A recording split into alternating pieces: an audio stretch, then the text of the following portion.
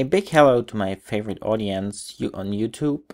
Now, today this is an unboxing and review of the Google LG Nexus 5 smartphone. And we're gonna start off with the box, the blue box. I ordered the white edition of the 16GB Nexus 5. This is a German model, so it might have different frequency bands than other countries. Let's get in the box. It's a plain white box with the Google logo on front. And we have the Nexus 5 inside. The front is complete black, and only the rear back cover, it's plastic and it's white.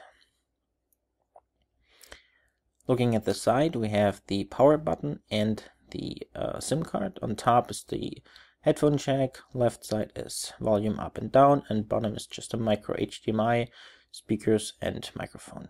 Front camera is available and some sensors on the front as well. Booting it up, we were greeted with the selection of the languages. We're going to start off with the German language, and we're going to skip the instruction to insert the SIM card. I can select both 2.4 and 5 GHz Wi-Fi networks, so I'm going to go ahead and use my 5 GHz.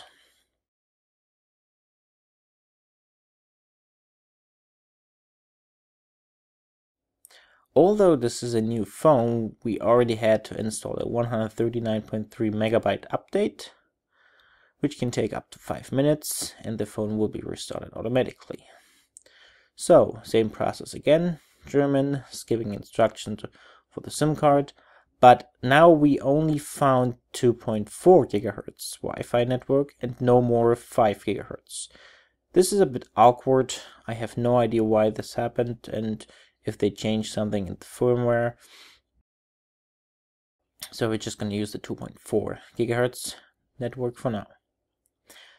I'm going to skip using my Google account just to get in the phone as quickly as possible. And we're going to accept all those. Just punch in my name, first and last, and then we're ready to go.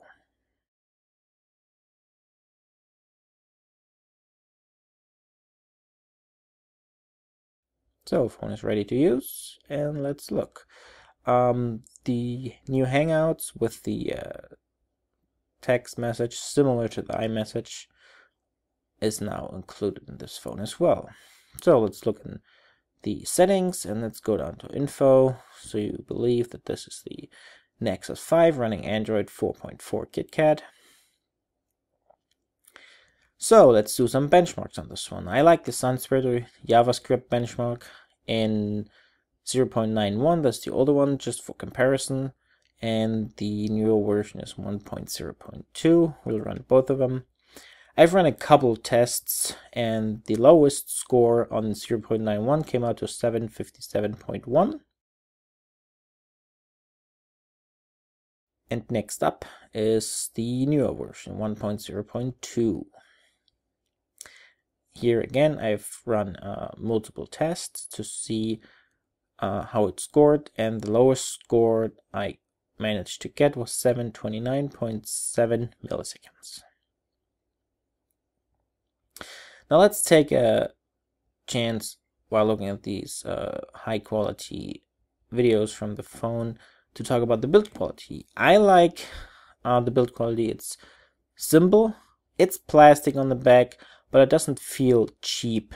It's still pretty good, not comparable to a metal finish or anything, but it's still very good build quality. So this video was recorded on the Nexus 5 phone. We got some wind noise as it was a little bit windy outside.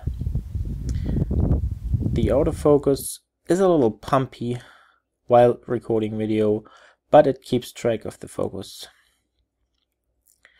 This one was shot with flash, and this one was without the flash in low lighting conditions.